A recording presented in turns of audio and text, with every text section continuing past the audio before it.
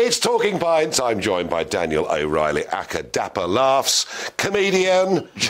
Welcome to Talking Pints. How you doing?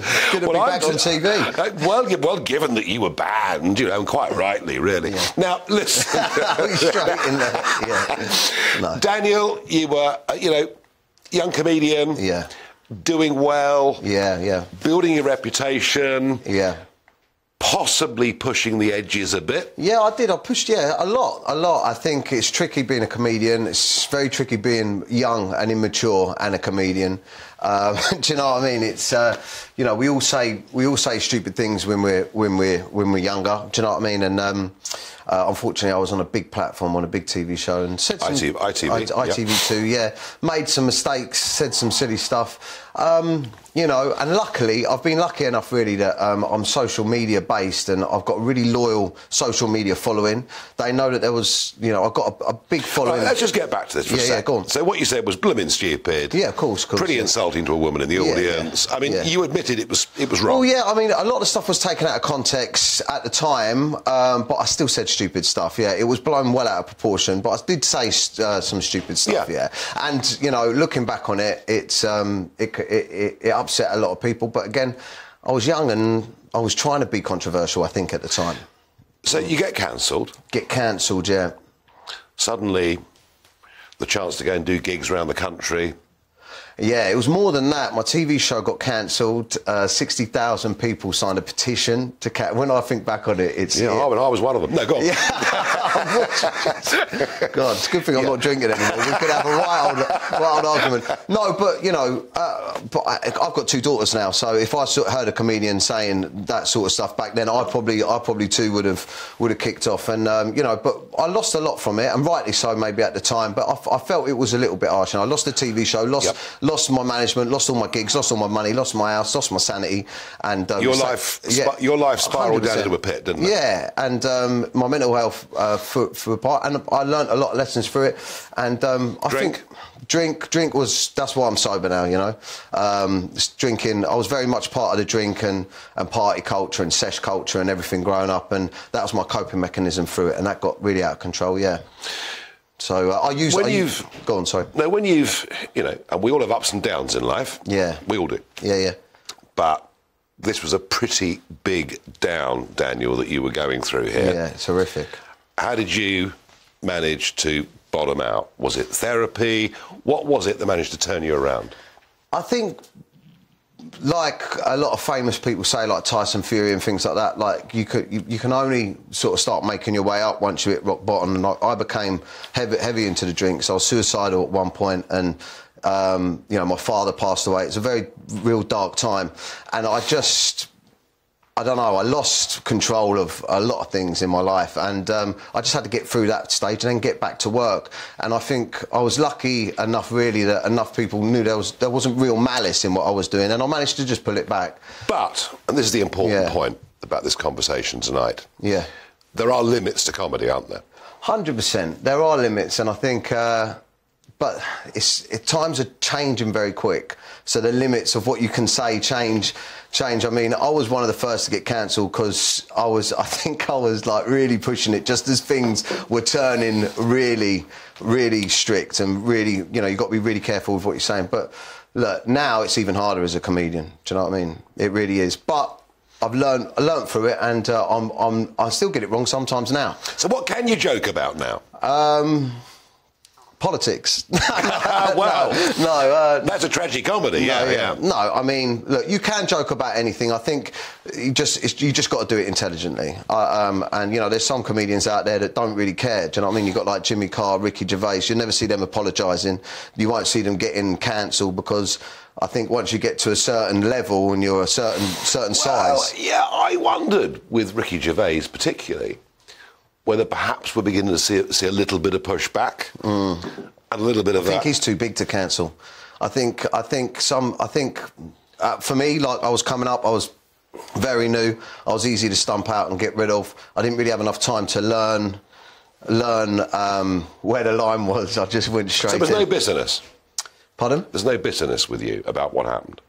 I wouldn't say that. I'm still quite bitter about how hard people went in on me, but I can admit that you know, I needed a telling off to sort out my stuff. And luckily, like I said, you know, now I'm back. You know, I've got me tours coming out next year. I've been doing films. I'm back. I'm on GBNews. You've been doing headliners on GBNews, where all the best counsellors come to perform. And look, like I say, we all said stupid things when we were younger, and I'm just blessed that I'm back out, and I've got the social media following, and I like talking about serious stuff in my comedy now. I like using my platform. Like, for instance, I use my platform heavily now to talk about sobriety, talk about men's mental health, talk about you know, coping mechanisms with drinking, drugs, and you've stuff also like been that. sort of doing podcasting and a bit of help. I mean, yeah. I'm never sure quite, you know, where we go with all this stuff, but you kind of, you know, you're saying to men, it's not a problem to admit you've got a problem. Yeah, 100%. I think, look, first of all, I was a very lad's lad, so I was involved in a lot of that stuff. And is that a bad thing? I think when you've got a big platform and you can be too laddie, my comedy got me in trouble a little bit with that. But being a lad's lad, I don't think it's a bad thing, not at all. But our culture is like very much so with this show. The culture is talking over a pint.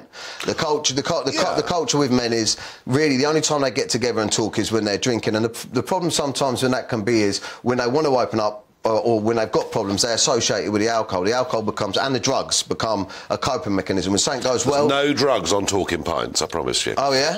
That's not what you said before the show. No, I'm joking. But, no, and look, what I'm doing right now, because I know I've got a massive lads audience, I've created a podcast called Menace to Sobriety. So anyone out there that's struggling, that thinks they've got an unhealthy relationship with drink or drugs, I talk openly about how I used it to cope and stuff like that. And I think it's important for men to understand that drinking casually, like you are, sociably, is fantastic. But if you've got problems in your life and you're turning to that, or that's making it worse, then you can reevaluate your relationship. And there's life outside of alcohol. And I'm just trying to give back a little bit. I believe in karma, and I think now that things are going well for me again, instead of just reaping the rewards from my social media and the films and stuff, I think it's important to give back and try and help the people that are there. Yeah, you know what I mean? It is interesting, isn't it? I mean, Andrew Tate built this massive global following. And, you know, he was saying, look, let lads be lads. Yeah. Let men be men. And up to a point, quite a lot of what he said made sense. Yeah. And then we stepped clearly into territory where he wasn't even joking. Yeah. You know, this was open. He called himself a misogynist, etc. And now, well, goodness knows what will happen to him in the future. But we mustn't... All I wanted to say to you, Daniel, was we don't want to completely eradicate the idea of boys being boys, do we? No, I think we need to educate boys, educate men, and I think, you know, the banter and manliness and having mates and being together is important. I think it's sorely lacked as well. Not enough men have men around them. Not enough men have good male role models. But the problem is, with myself and someone like Andrew Tate as well, is once you've said stupid stuff in the past, it's very difficult. But you've been forgiven. I don't know. I feel like it now. I feel like it. I feel like people are a little bit more open to me, maybe because I've grown up and I've got children and I'm doing positive things. I'm certainly getting a lot more opportunities happening now. So you're off on tour? I'm off on tour next year. Let's get cancelled, I'm going to call it. Let's see. I might be back on here saying I'm out again. But I'm off on tour next year. I've got big films coming out. You know, I've been making films that are going well. I'm producing films coming out. Social media's going well. I'm getting gigs. I'm on GBNews. I'm happy and I'm keeping it calm. And the tour, is this sort of theatres? Is it? Yeah. Where do you do your events? My last show was at the O2, actually. Yep. Yeah, and I've done the Troxy before that, but I'm not sure on the dates and stuff. I've got a proper promoter working with me now, which is nice. It's refreshing to have that again. And, yeah, we'll be doing a big tour next year. So, and I just want to be a lot more intelligent, and I want to use the comedy and use the platform to talk about serious stuff, do you know what I mean, like this stuff, so... As a comedian, who do you look up to in the comedy world?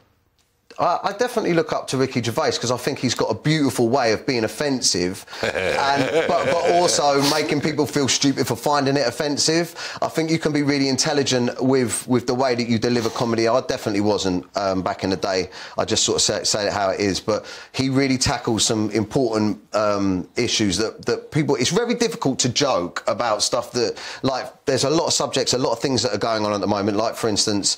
you know, all this transgender stuff, gender stuff. All of this stuff is very scary. I've got 2 daughters. I'm always watching this stuff and very concerned about men that identify as women wandering into women's toilets and being put in women's prisons. Oh, you're a transphobe. Exactly. That's what's got him. He's going to be cancelled again. But the thing is, you know, you now my views on things are very different because I've got daughters, and now that when I try and talk about these things in a joking fashion, it's like you're in a minefield, you know, and it's very difficult. But I think someone like Ricky Gervais manages to negotiate that perfectly. So I look up to people that are intelligent with the way they put serious points across. Television, I mean, you know, 70s and 80s used to do comedy in a huge way. Yeah. It was a big part of, you know, ITV, Saturday nights and all the rest of it.